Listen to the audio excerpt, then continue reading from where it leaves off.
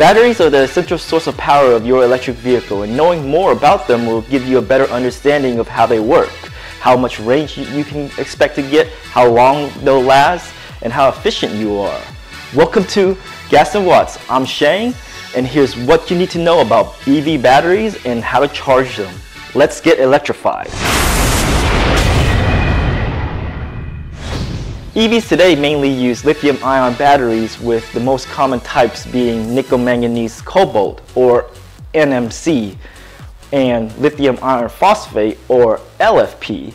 The biggest difference between the two types are energy density, temperature tolerance, cost, and life of the battery. What does that all really mean? Well, you can kind of think of energy density as the capacity of how much energy the battery actually holds, which will correlate to range of the car, but we'll talk a little bit more about range a little bit later in the video. Now, you've probably heard people talk about kilowatt hours when they're talking about the capacity of the battery or usage of the electric car, and kind of thought to yourself, what does that kind of mean? Well, let's just start with what a watt is. A watt is a unit of power, and kilo, the prefix meaning thousands, so kilowatt is 1,000 watts. Now, kilowatt hour is the unit of energy that shows the amount of energy used. So as an example, think about a 100 watt light bulb. The amount of energy that the 100 watt light bulb would use in 1 hour would be 0.1 kilowatt hour, or kWh for short.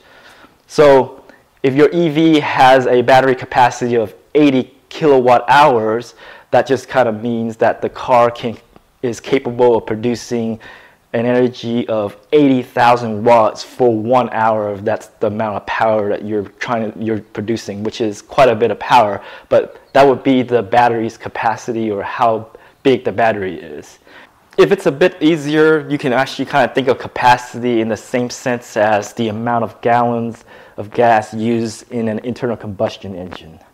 Now, before I kind of talk about range and the different calculations on how to determine how efficient you need to be to get the estimated range of what the manufacturers state, I'm going to talk a little bit about charging. Now, to kind of prefix this a little bit, I'm mainly going to talk about the American market of charging, and I understand that there are other standards in different regions of the world, but I'm just going to focus on the American market for now. There are two types of charging when it comes to charging your EV. You can either charge at home using a home charger, such as the one that's right behind me, or you can use public chargers. Of those two options, over 90% of people tend to charge at home using a level 1 or a level 2 charger. Now, what do these levels mean? Well, level 1 chargers are fairly slow. They usually come with the vehicle that you purchase, and they only produce about 1 kilowatt of power, and will only give you about 2 to 5 miles of range per hour. So I wouldn't recommend using level 1 chargers every day, but if that's the only thing you have, then I guess you would just have to plug it in right when you get home and charge until you leave the next day. Now, level 2 will charge much faster, since it's actually connected to a 240 volt NEMA 1450 outlet, or like this one here behind me, directly connected to this circuit breaker here to a 50 amp breaker, and it gives you about 7 kilowatts to 19 kilowatts of power, and will give you 10 to 20 miles of range per hour. There are two types of plugs that are usually in home chargers, and they are J1772 or NACS, which stands for North American Charging Standard, but most people probably know them as the Tesla plug. Make sure you purchase the correct plug type for your EV. Although if you happen to make a mistake, there are adapters that you can go from NACS to 1772 and the other way around, J1772 to NACS. Now, many manufacturers are already adopting the NACS plug, so pretty soon it's going to get a lot less confusing on which home charger that you need to purchase. As I said earlier, over 90% of people tend to charge their EVs at home. Now, for whatever reason you can't charge at home, or if you're traveling, you're probably looking for a public charger. Now, a lot of people have misconceptions of public chargers being only DC fast chargers or Tesla superchargers, and that's just not true. There are actually level 2 public chargers, and they're usually located in workplaces, hotels, parking garages, restaurants, shopping centers, and other areas around town. Level 2 public chargers aren't any faster than level 2 home chargers, but since they're at workplaces or shopping centers, it's okay because you can go into work, plug in, do your day of work, and then when you get out, your car is charged. If you're not in a hurry, these level 2 public chargers are great to use. But if you're on a trip and you need something faster, you're probably looking for DC fast chargers or Tesla superchargers. Now, DC fast chargers also have 2 types of plugs that you can use. And the first one we'll talk about is CHAdeMO. And CHAdeMO is an abbreviation for charge to move, and it's also a pun in Japanese. And please excuse my Japanese here, but it says Ocha demo ikaga desu ka, which means let's have some coffee or tea while we're charging. And then there's CCS Type 1, which stands for Combined Charging System. Now, CHAdeMO is a standard that's mainly used in Japan, but early EVs such as the Nissan Leaf use these types of connectors. So DC fast chargers will usually offer at least one CHAdeMO plug for these EVs. And they tend to be about a 50 kilowatt power output for the CHAdeMO plug. Now, the other DC fast charging connector is CCS Type 1. Again, CCS stands for Combined Charging System, and is combined with a Type 1 connector, or the J1772 connector. So it makes up that particular DC fast charging plug. With the CCS connectors, you have a little bit more selection in power output to charge your car. So you have 50 kilowatt, 150 kilowatts, and 350 kilowatts.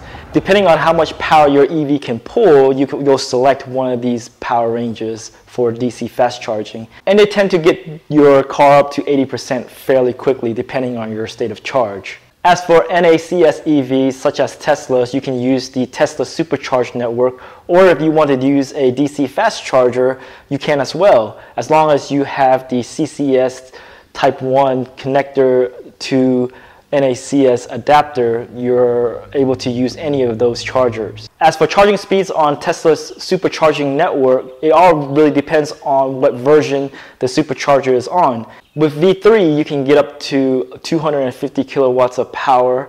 V2, you get 125 kilowatts to about 150 kilowatts of power. V1 offers 100 kilowatts of power. And if you find a smaller form factor in urban areas, it'll give you about 75 kilowatts of power of charge. Tesla also has a version of V3 out there with the Magic Dock that allows EVs that don't have the NACS plug to charge at Tesla superchargers.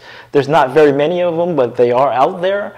But most recently, a lot of manufacturers are adopting the NACS plug, so you'll see more and more vehicles at Tesla superchargers that aren't Teslas, such as Ford and Rivian EVs. Now that you know more about batteries and charging, let's talk about how EVs get their range. Most ranges are determined by the capacity of the battery and how much power the EV pulls for daily driving. How efficient you are in your EV is determined by how much power it takes to drive 1 mile. So if you have different modes in your car like my Fisker Ocean does, the range is usually determined by the mode that takes the least amount of power. So if I change to fun mode or hyper mode in the Ocean, it will definitely decrease the range that I am getting. This is also true for Teslas. If you choose a long-range version of a Tesla, then the focus is more on how efficient it needs to be to use the power so that it can give you a longer range. If you select a performance version of the Tesla, then the focus again now is more power to the vehicle and less efficiency. So you'll get a bit of less range in those types of performance Teslas. Now, we've been talking about efficiency, and you might be thinking, what is efficient for an EV? Well, on average, if an EV consumes about 0.32 to about 0.35 kilowatts of power, then it's considered pretty efficient. Now we can actually do a lot of calculations on these numbers and then find out how efficient your EV is. Let's take my Fisker Ocean as an example, and we'll use the efficiency top end of 0.35 kilowatts to do some calculations and see how efficient my Ocean is versus what the manufacturer says it is. And we'll do it on a Tesla as well. Let's calculate the total range we would get with the 0.35 kilowatts per mile. So the equation for a total range in your EV that you would get is the total battery capacity of your EV divided by the kilowatts being used. So in this case, my Fisker Ocean has a 113 kilowatt hour battery capacity, and we're going to take it and divide it by the 0.35 average consumption of EVs. And that will give me a total range of about 322.85 miles. Now let's do the same calculation for a new Tesla Model 3, which has a total battery capacity of 82 kilowatt hours. Now doing this calculation, we would get a total range of 234.28 miles. Now you might be thinking, well, that's not even anywhere close to the estimated range on a new Tesla, and it's like 100 miles off.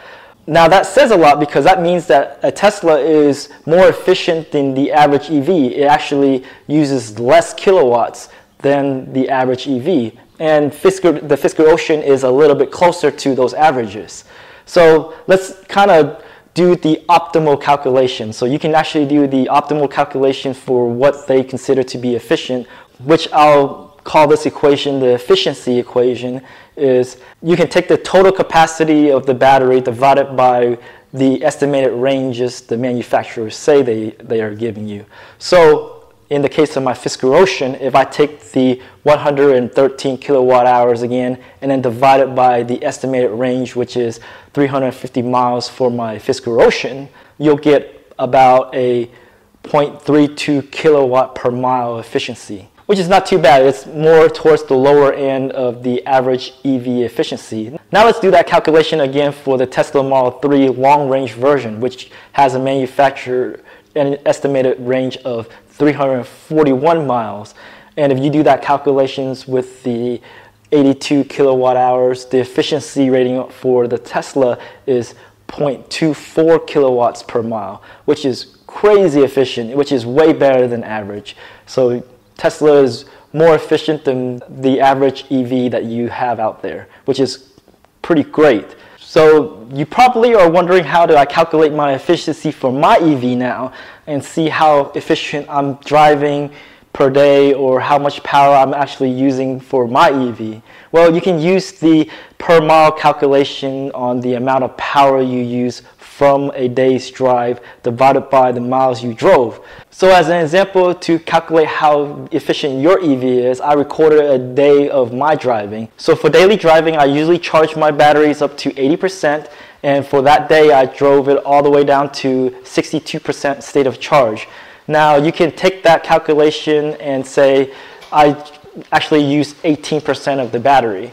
So you take 18% and multiply it by the 113 kilowatt hours of capacity, which will give you about 20.34 kilowatt hours that I use for that day. Then you can take the miles that you drove for that day. For me, I drove 60.8 miles. So if I take 20.34 kilowatt hours divided by the 60.8 miles that I drove, I use 0.33 kilowatts per mile, which is pretty good. It's still in the average of the EV consumption for efficiency. Now that's a lot of calculations to do, and it only gives you an estimate of what you use for that day. And it's probably not 100% accurate what the Fisker told me my state of charge was at the end of the day, that 62%. I may have used a little bit more, maybe I was closer to the 61%, but I haven't gotten to that threshold yet to show me that 61%.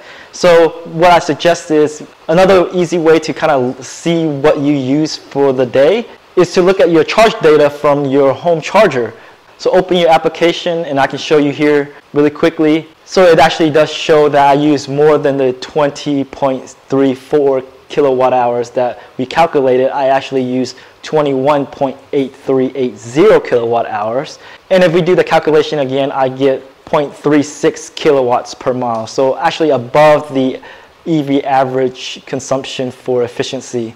And if we do the total range calculation again, we get 313.88 miles of range from 100% to 0% state of charge, which isn't too close to the manufacturer estimated rate. Now that's probably because my wife and I drive in different modes. I tend to drive in earth mode and my wife likes to drive in fun mode most of the time, which contributes to the higher rate of power that we're using, and we're just not as efficient as the average EV, which is fine for day-to-day driving for my wife and I. With that, I hope you like learning about EV batteries, how to charge them, and how to calculate their efficiency. Leave a comment down below. Tell me how efficient you are with your EV, how much range you get from your EV, and if there's anything else you want to talk about, let me know in the comments. Consider subscribing to the channel and like the video if you enjoyed it. Please help us out and click one of the videos that are popping up right here. Thank you for watching. Have a great day. I'll see you next time.